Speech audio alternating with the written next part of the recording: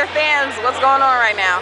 All right, so I just finished walking the red carpet, seeing a group of stars and athletes, A-listers, you name it, they're here. It was quite an experience. There's so many people here. It's about 100 degrees out here, and I have on this gown, which everybody can see. The gown.